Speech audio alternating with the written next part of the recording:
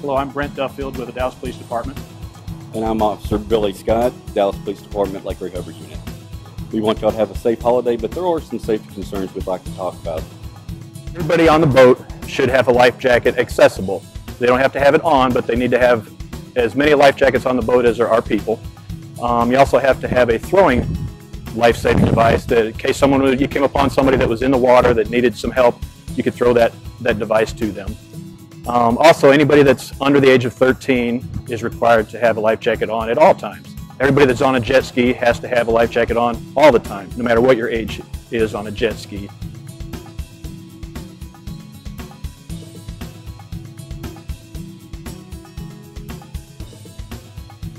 The laws governing a boat are the same as a car. So if you're driving your boat and you're intoxicated, it's the same penalty as if you were to be stopped for a DWI.